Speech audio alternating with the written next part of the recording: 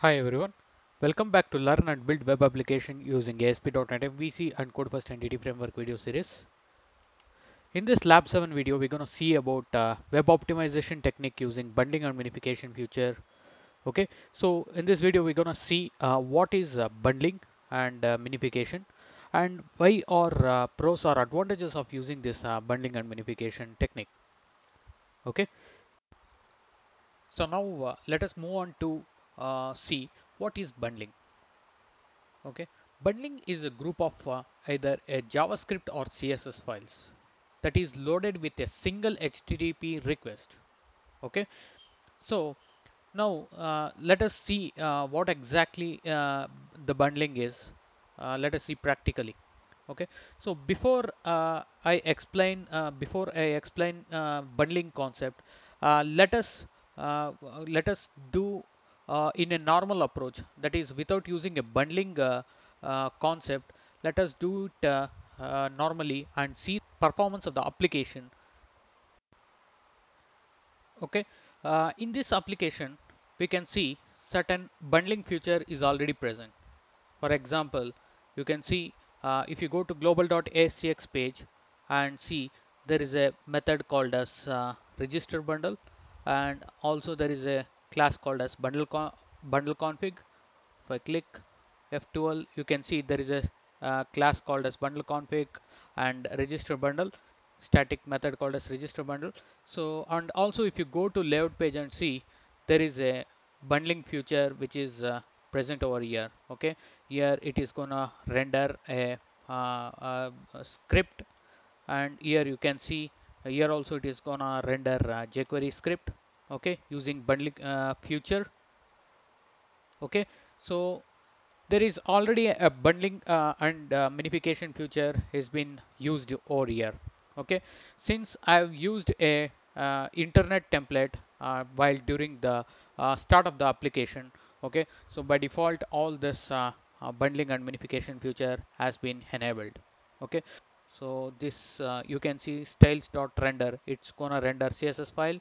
So I'm commenting this, and I will also comment this. This is going to render all the script files. Okay, so now let us see in a normal approach what would be the performance of the application and how much is the time consuming to render those JavaScript files. Okay, so let me open this script file, and uh, let me drag and drop this certain script files. Let me use one jQuery file and jQuery UI,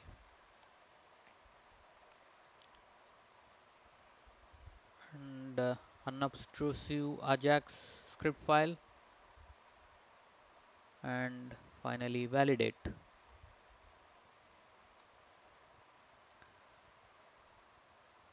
Validate unobtrusive. Okay, so here you can see I'm using certain JavaScript files. I've dragged and dropped into the layout page. So now let me run the application and see how much what would be the time consumed for rendering this set of script files, that is in the normal approach without using a bundling feature. Okay, okay, let this CSS be as it is. Let us check for only JavaScript files.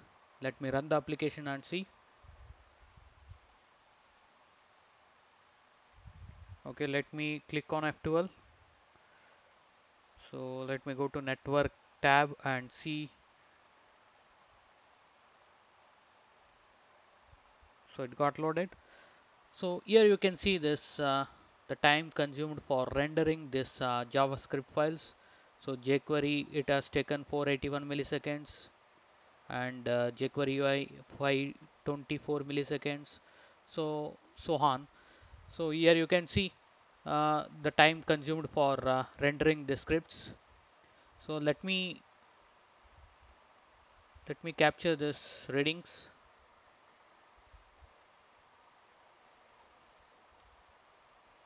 So this is these readings are we have captured this using the normal approach. Okay, now let me stop this application, and now I will comment out this. Okay, now let me go to this bundle config.cs file. This bundle config.cs file, which is present over app start folder. Okay, so this bundle config file, inside this I will be adding a set of JavaScript files.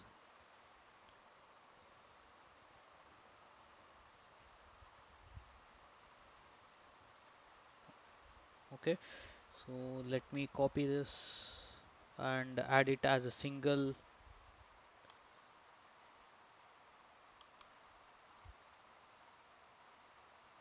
Let me copy unobtrusive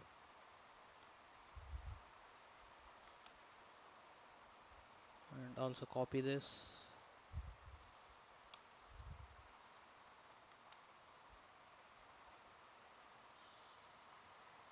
Okay, and let me copy this file also, like in our previous performance check we have checked for 5 scripts.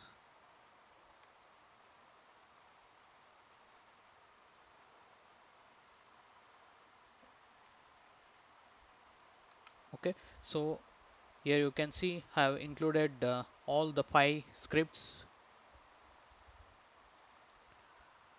So I have bundled all the 5 script into a single script bundle file.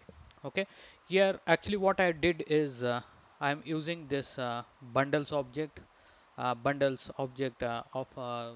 bundle collection. Okay, bundles is the object of bundle collection. So to this bundle object I am creating an instance of script bundle with the name bundle slash jQuery, and inside this bundle slash jQuery I have included a set of JavaScript files. Okay, so this is nothing but a bundling concept. Okay, so I will repeat again. So I'm using this bundles object of bundle collection class, and to this bundles object I'm adding a new created instance of script bundle, which with the name script bundle with the name bundle slash jQuery, and to this bundle slash jQuery I have included a set of 5 JavaScript files which I have used earlier. Okay, so I have included this. Now I will go back to this layout.cs page. Okay, now I will use this as a single set file. Okay, so I am rendering this. A bundled file. Okay, so by this single render file I can render all the 5 scripts. Okay, so now before running this, since I am running from the local, I have to enable one flag. Okay, so let me go to global.asx page, and here after bundles, registering the bundles, I need to enable bundle table dot enable optimization for checking the optimization locally. Okay, I need to set this flag. Now let me run this application and see.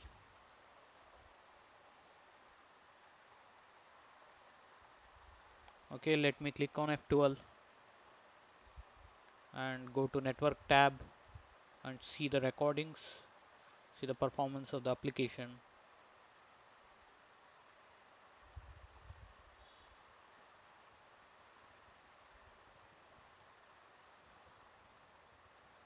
Okay, so it got loaded. Now let me record this readings too.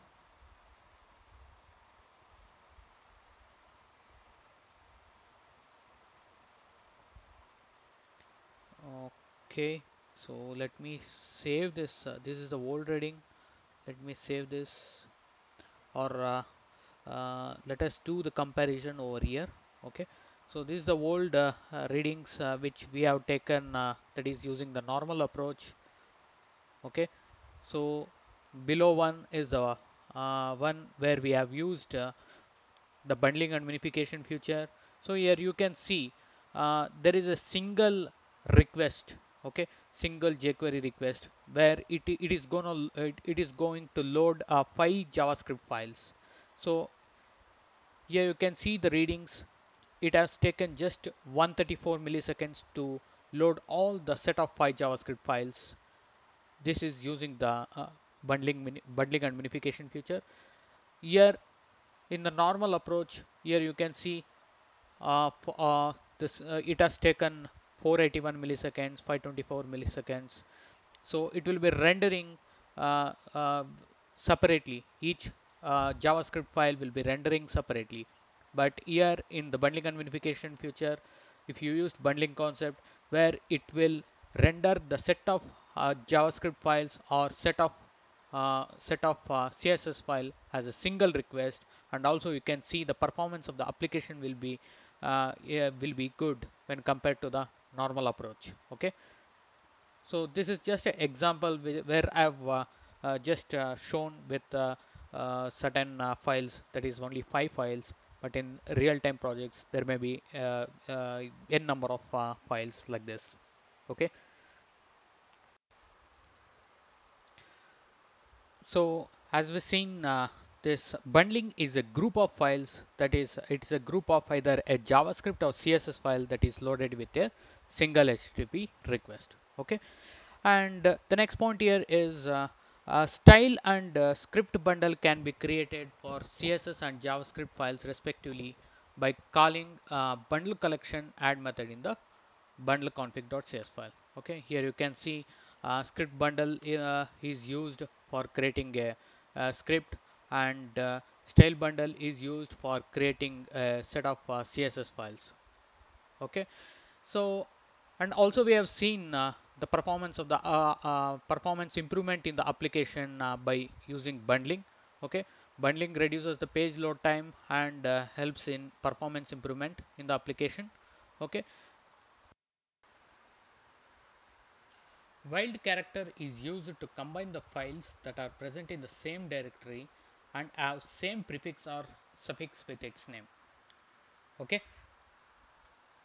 say suppose if you go to this screen bundle config, where you can see I've used a validate star.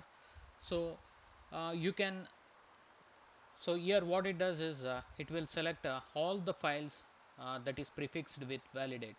So what actually this does is if you go to script file, so this will select validate.js, jQuery.validate.js, and this will also select jQuery.validate.unobtrusive.js. Okay, so wild characters can also be used in bundling.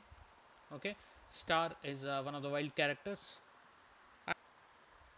and also here you can see we have used version. Okay, for jQuery we have used version.js. Here basically if you use star over here, there will be some issues, like if you use star similarly like validate star, if you use, instead of using this version, if you use star like this, then what happens is it gonna grab all the JavaScript files with prefix jQuery. So it's gonna grab jQuery and jQuery UI. So sometimes the ordering may be messed up. So that is the reason for this, in this case we should avoid using star. Instead where we can use this version. So using this version, what actually it does is this version maps to this what could be the version, like jQuery. Here currently this version is 1.7.1. So this is the wild character where for version it is used. Okay, so using this version also what it does is it will actually avoids us for doing updation. So suppose tomorrow we have upgraded jQuery version, so in that case we no need to come here and update this version. So this regular expression will overcome that problem or issue. Okay, so in this example you can see here we can also use this wild characters for this bundling concepts. Okay, so this is about bundling concept. So now let us move on to see what is minification. Okay, minification performs a variety of different code optimization to scripts or css, and reduces the size of the file by removing unnecessary white spaces, and removing the comments, and shortening variable names to single character. Okay, and this minification process will be done automatically. Okay, so if you go to this example what we have done. Okay, so here if you open this in new tab. Okay, so here you can see this all this bundling thing where it has done minification for us. It has shortened the file. It has combined the set of 5 JavaScript file into a single file, and it has there is no comments over here, and there is no white spaces. It has removed all the white spaces. It has removed all the comments. Okay, so by this it has reduced the size of the file, and also you can see the performance load time. Very it reduces the load time. Okay, so this is about a minification. Okay, and also this minification process is done automatically. Okay, now let us see finally why do we need this bundling and minification. So this bundling and minification is a web optimization technique, and this need to have system.web optimization DLL installed in order to use this bundling and minification feature in MVC. Okay, so here if you see here in the references there is a system.web optimization which is present over here, and also I'm using this namespaces. Since this in this application I have created an internet template during the start of creating the application. So all these things has been provided to me by this internet application. If you would have created a empty application, then you need to manually write all these things and include all this DLLs into the project. Okay, so bundling and minification are the two techniques you can use in ASP.NET 4.5 to improve request load time. And also we have seen this bundling and minification improves load times by reducing the number of requests to the server and reducing the size of the requested assets, that is JavaScript and CSS files. Okay, so this is about a bundling and minification technique using web optimization technique. Okay, so thank you for watching this video. Please do subscribe to my channel for watching more videos.